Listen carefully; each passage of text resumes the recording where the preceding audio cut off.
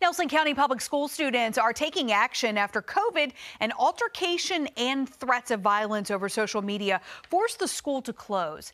This 55-second cell phone video obtained by 10 News starts with sophomore Tyler Harper on the ground Thursday with two members of the sheriff's office on top of him.